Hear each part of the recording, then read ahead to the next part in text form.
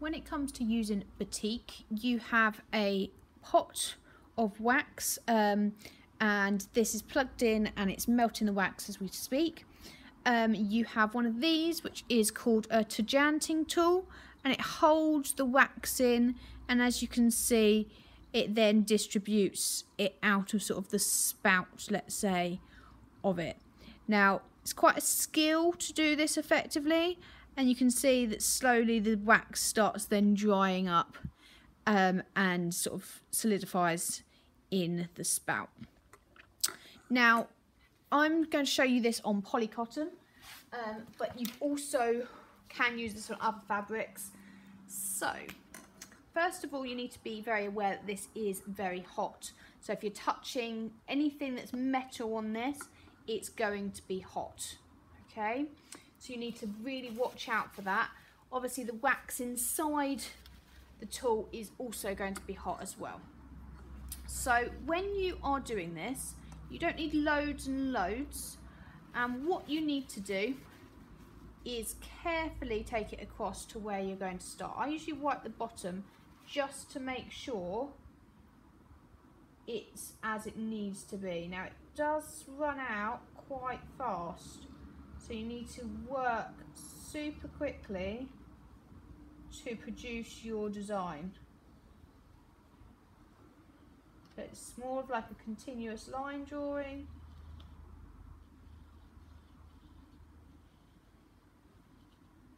So work hard to try and prevent drips and try and keep it as it needs to be.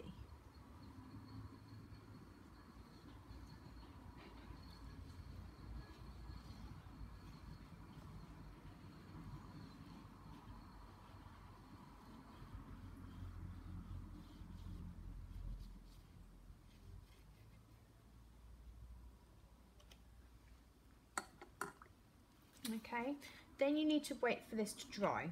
So on this one, I'll just peel it off. And we do it on this board just so it prevents it getting on the table.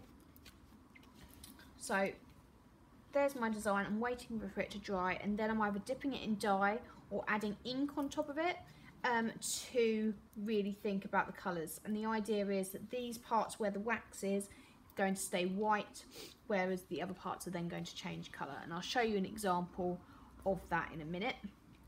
You can do something very similar with the calico, but you need to sort of work a little bit harder to make sure it's fully submerged in the fabric. So let me show you this one.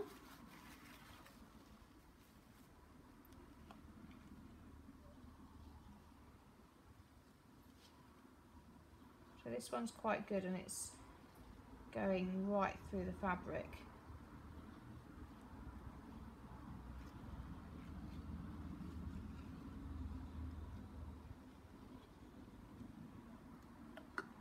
And it's all about angle in which you hold this, like so. Now another thing that you can do with this is, so this one I did earlier, is if you're very, very careful, you can dip parts into the wax if you're very quick, but obviously then don't hold on to that end. And what works quite well is when that dries, then cracking it, and you can literally screw it up, and then bits that have been screwed up will end up getting bits of dye in, and I'll show you an example of that in a minute. You can experiment with different kinds of dyes and things like that to really show your experimentation and your development to meet those assessment objectives. We have got different tools for this as well.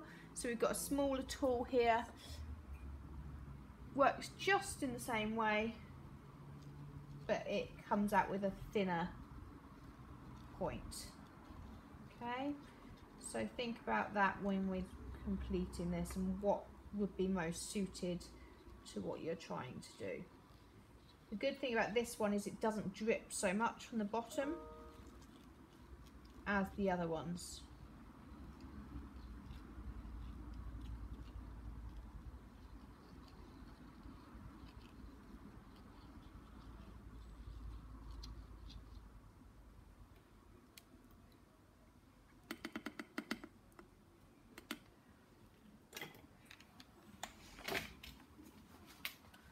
So with this one, I would talk about crunching up. What I would do for that is when it's cool, I would squeeze it literally like this. And can you see that then it's then making patterns on here? And that really will end up, when we add it to ink, the ink will get into the bits where they're cracked and create quite an interesting effect, which is really quite good for backgrounds and things like that.